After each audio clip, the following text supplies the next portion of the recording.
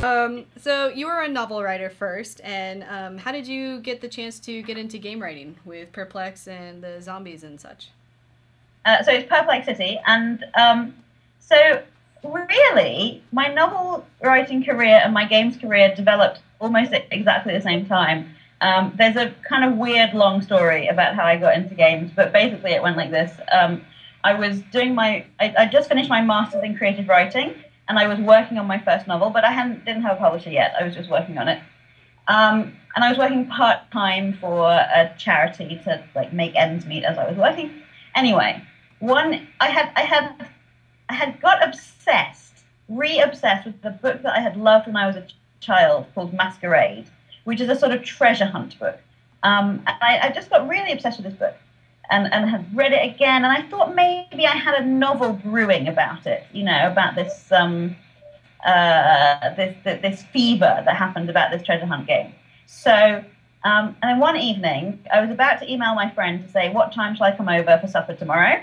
And I looked at my email sync. Remember those emails? Like in 2004, everyone had them, like little quotes at the bottom of your email, you know, quote from your favorite, something like that. Anyway, I looked at mine, which was a quote from 6 Feet Under, and I was like, oh, I'm bored of this now. So I thought for a while, and then I put in one from Masquerade, this book.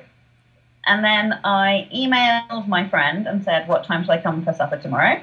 And my friend emailed me back instantly and said, oh my God, do you like Masquerade? If so, I met somebody at a party last night you absolutely have to talk to. And so he had met someone who was looking for a writer for an online version of Masquerade, which is sort of a bit what Perplexity was.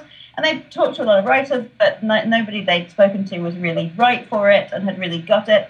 And I, of course, instantly got it because I've been thinking about Masquerade so much, and that's how I ended up working in computer games. That is a long story, but I think many people have a circuitous route like that into the industry. There's no really one career path.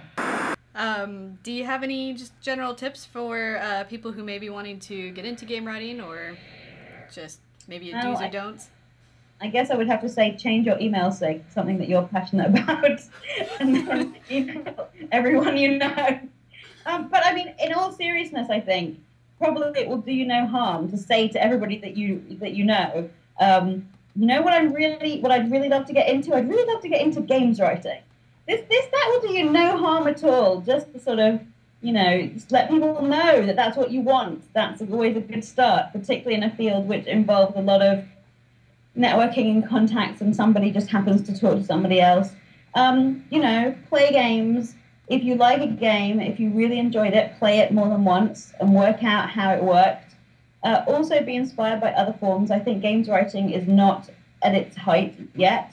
I think it's got a long way to go before it really reaches where it's going to be. So, you know, watch The Godfather. Watch Buffy the Vampire Slayer. Everybody should watch Buffy the Vampire Slayer anyway. Agreed. Be inspired by different forms, and also it is a business where it's important to get out and meet people. So don't just sit in your room or on your couch watching TV and playing games. Go and meet people who are making games, little games, indie games. Tell them that you love what they do. Go to places where they are, and people are much more likely to want to work with someone that they have actually met in real life, even though half of us live all the time on the internet anyway. All right, well, thank you. Again, we've been talking with Naomi Alderman, acclaimed novelist and writer for several very successful games. So thank you again, Naomi, for talking with us. My pleasure. It's been lovely to chat to you. And cut. All right. That was wonderful. Thank you so much.